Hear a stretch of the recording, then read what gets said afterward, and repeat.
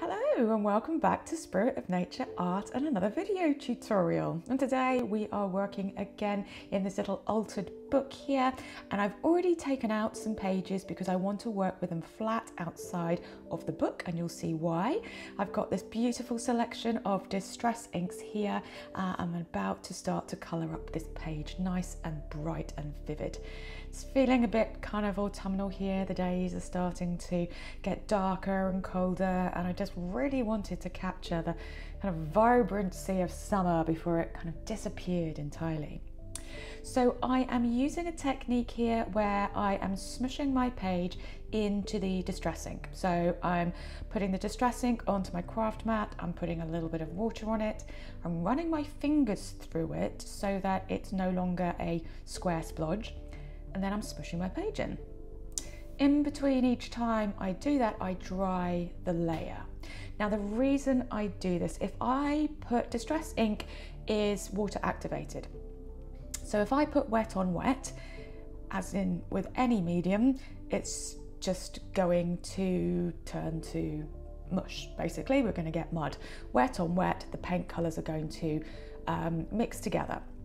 So if I dry in between each layer, the layers build up rather than mush into each other. So you'll notice here as I'm doing this, each layer I add on, the colour becomes more vibrant because that colour is sitting on top of the colour that's beneath it. I'm also getting this texture here as I am dabbing the page into the colour that's left on the craft mat there. So there we go, I'm putting some ink on the craft mat, spraying it with a little bit of water to activate it, then putting the page into the area that I want it to. So I'm building up 3 areas of colour here. I'm going to be adding the other colours around it. I like to go in with odd numbers when I am building up my colours like this. I don't know, I'm not trained in art, I've got no idea if it's a specific composition thing, but I just find odd numbers quite enjoyable to look at. I'm bringing in, so that first colour I used was citrus something, can't remember, I'll put the colours below. This is peacock, and I'm placing the blue next to the green because I know that those colours will, if they do activate, won't turn to mud. So because distress ink is water activated, even though I'm drying in between layers, I'm putting wet onto that dry layer beneath. There's a chance that's going to activate a little bit, and so you'll see where that blue and that green meet that there is a little bit of those colours merging, but the large majority of it are those separate layers layering upon layer upon layer. So being careful which colours we put next to each other so that there's not that potential for mud. So here you'll see I'm putting the pink next to the green and the blue. I know that pink, there's a chance we might get a little bit of orange there, but as you'll see, doing that drying in between, mostly what we're getting is that pink sitting on top of the green below. And again, if that pink mixes with the blue, we're going to get purple, which is fine because I like some purple, and I'm even going to add some in anyway. So this is just a repetitive process, keeping on building up those layers until you're happy with the colours that you've got, the vibrancy that you've got, and the texture. So here I'm adding in that purple. Again, I'm keeping that purple, if you notice, I'm keeping that purple away from the green because that will definitely turn to mud if those two start to mix with each other. So although it's getting a little bit close to the green there, I'm keeping it well away from it, and then the space in between the purple and the green, I'm putting pink.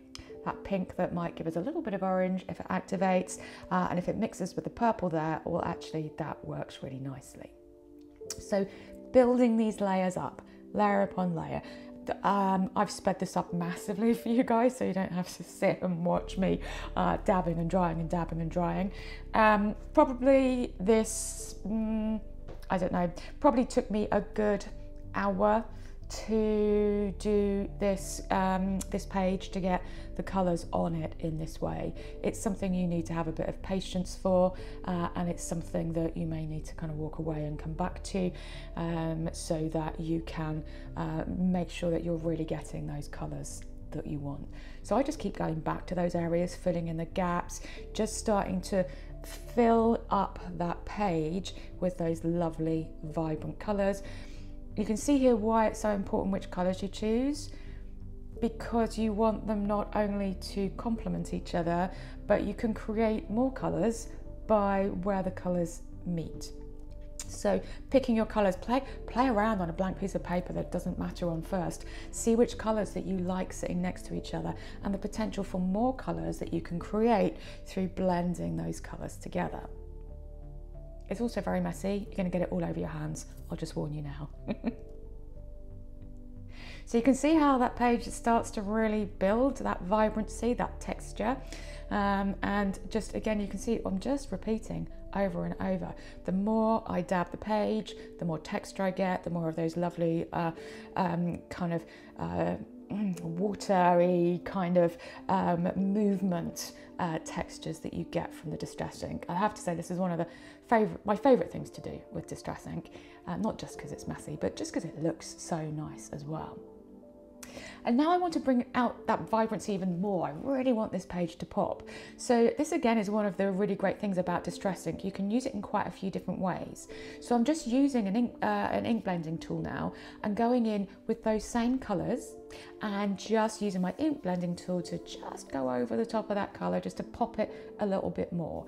It also helps me to blend those colours where they meet a lot better as well. So you can see that vibrancy really coming up. And you could say, well, Caroline, why didn't you just go in and use your Distress inks in that way in the first place? But then we wouldn't have got all of that lovely, yummy texture going on in the background, which is something that I really like. The other reason I like this technique is because I've used Distress ink here, not Distress oxide. Distress ink has that transparency, so I can still see the page underneath, I can see the words underneath. If I'd used Distress oxide, that is a lot more opaque. We wouldn't necessarily see what's underneath. I also purposefully did not gesso this page before I started, because I wanted these colours to sink into the page and create this vibrancy. If I'd put a layer of gesso on first, it would have created a whole different effect. It would have moved across the page rather than sat into the page. And you've seen me do that on some of my other videos where I've gessoed first before I've used the Distress ink. So both techniques are brilliant, but they give you very different outcomes. So as you see here, this page is really popping, which is exactly what I wanted to do. So I'm just making sure this is really dry now, and then I'm going to set that aside and start to work on the other aspect of my page, which is this beautiful butterfly that is going to fly out from the page. I really wanted to contrast with that beautiful colour, because in the garden I've been seeing the last kind of, well, I say butterflies, I think they're moths really. These last moths that I'm seeing around are very white, and I really wanted to capture that.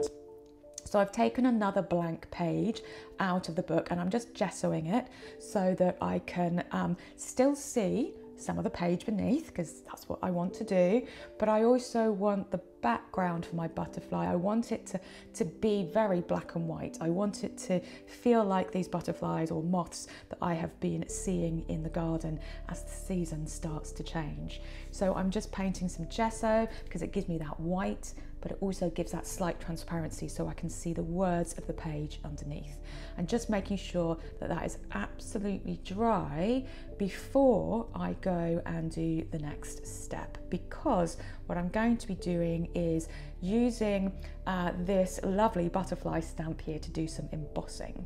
So I'm using Versafine black ink here, just a normal Versafine black, because it really picks up the details, and there's a lot of detail on this stamp. So I'm stamping onto my gessoed page here, giving it a good push down, and then I'm using a clear embossing powder so that it picks up the black of that ink. So just popping the leftover powder back in the jar and always putting the lid on before I get my heat gun out so I don't blow it all away. And then just heating that up so that that black ink embosses. Doesn't that look lovely? That, do you know what, that really captures the these moths that I've seen flying around the garden, that lovely clear white and black, really stark and contrasting.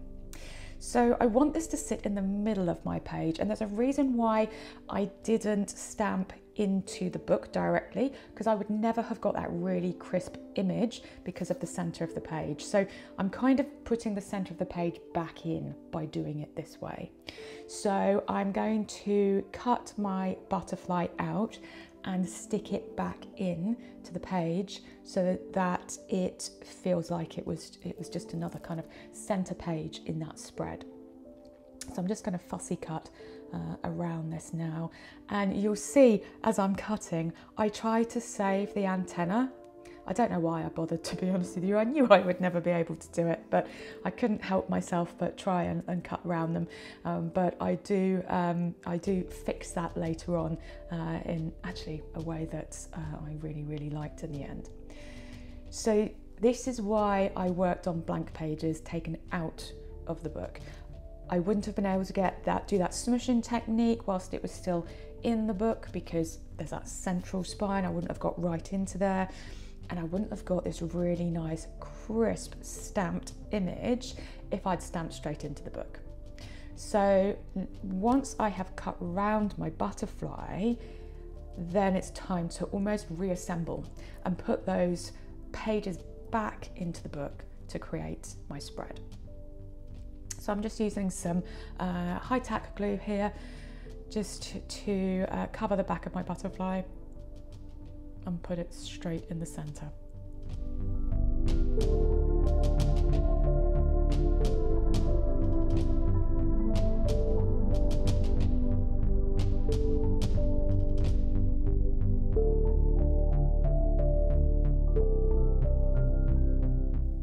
Before I then go in with my craft knife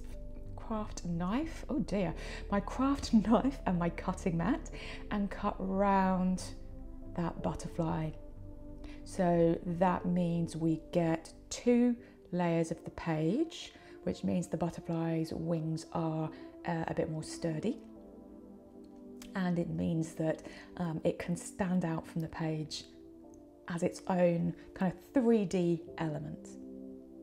So just turning the book as I cut, so it just means that I'm always using the sharpest bit of the craft knife, going in there with my little scissors as well, just to help me take the rest of the page away.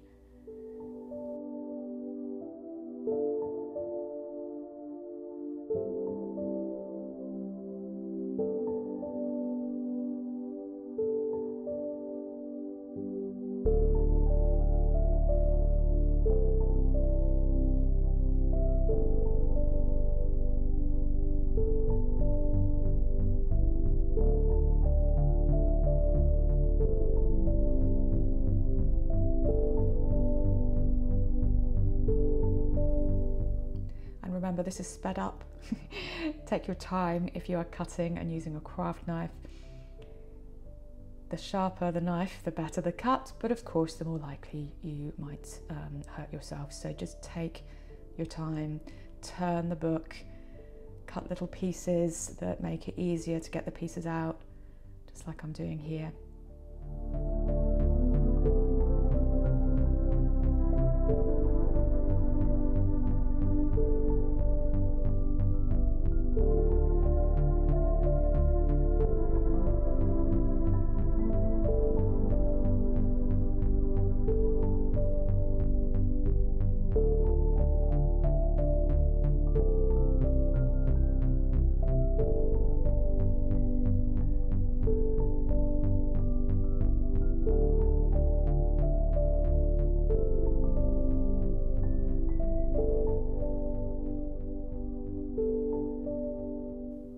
Still haven't given up on those antennae, have I? They're coming off very soon. So there we have my lovely black and white contrasting butterfly sitting right in the center of the spread now, which is exactly where I wanted it to be. So now it's time to bring back that lovely colorful page that's really going to help it pop out. So I'm just putting a slice down part of the center of the page there, so I can just slip it behind the butterfly there, back into position where it was originally taken from. And now it's time to stick that into place, just sticking it to the pages before and after it. So again, we get a nice steady page from that extra thickness, and it's just given us that opportunity to take the page out of the book and work with it in a different way.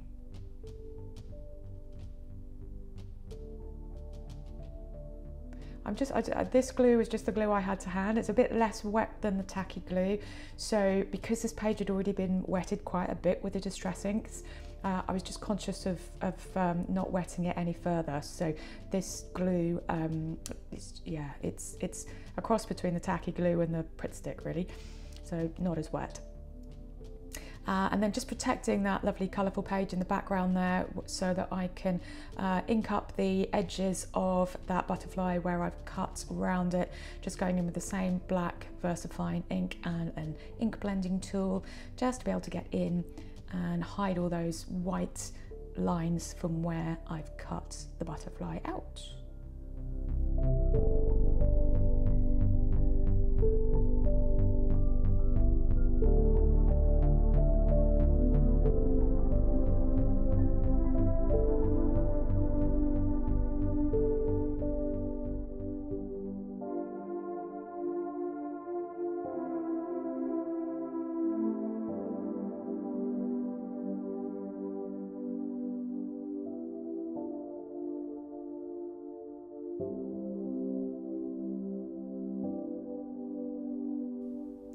And whilst I have that ink out now, oh actually I think I'm using a dark purple ink to start with, just to edge those pages.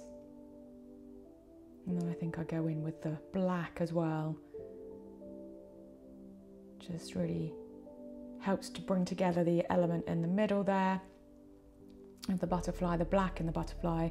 If I use a colour in one area, I like to use it in more than one.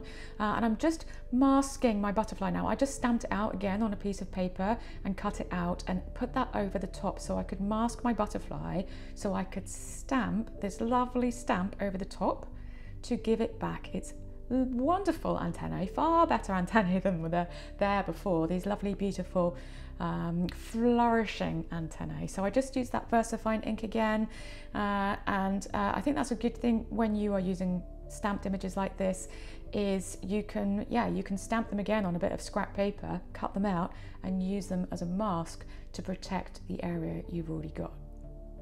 I'm just going in with a Posca pen here just to really bring out some of those flourishes and to help them to really connect with the butterfly properly. So again, stamping into that middle area, you're not always going to get a very crisp image because the book's a little bit wibbly wobbly, but because it's just black, I can go straight in with my Posca pen and embellish what is already there.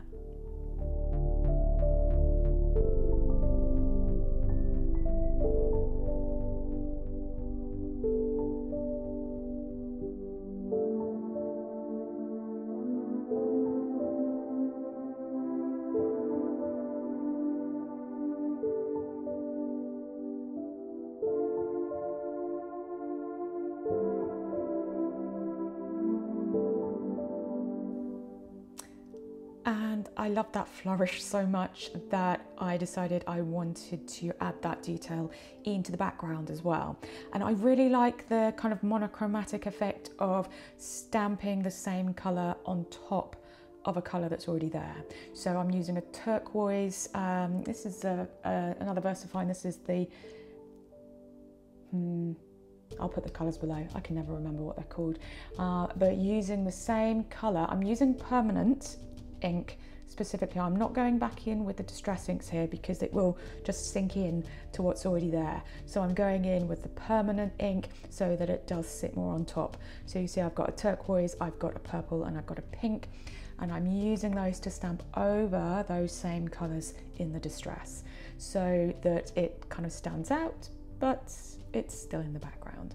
So it just starts to bring the elements of the butterfly and the background together. I love that kind of I love this stamp. I'm trying to think, it might be an All and Create. I think it is. I like their stuff a lot, and I really like this flourish. You can use it in so many different ways. I'm just using parts of it, you'll notice here, as I'm stamping. And just starting to bring those edges in. I'm almost kind of vignetting the whole page with these stamps here.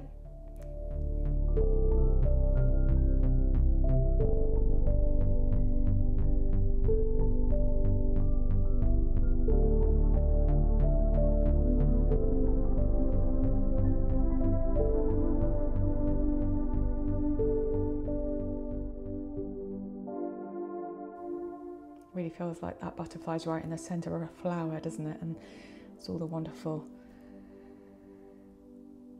stamen, that's the word I'm thinking of, the stamen and all the different kind of parts inside the flower. It looks like the butterfly sat right in the center. And I want to really enhance that kind of vignetting effect now, so I'm going back in with some black Archival ink. No reason why it's the Archival one and not the Versafine one, it's just the one that happened to be there. And just going around and adding that around the edge really makes a difference. It really starts to kind of frame that page, bring the kind of black element of the butterfly into the background, and draws your eye into the middle.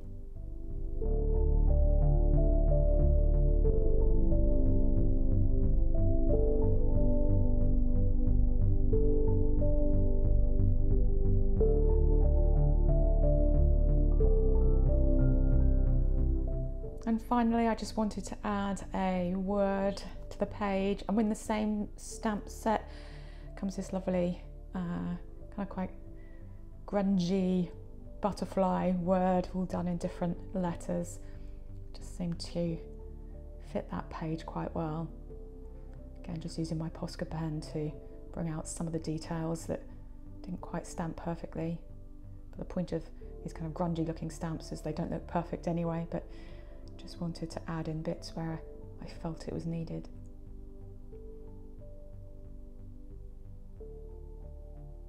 And there we go, the finished piece.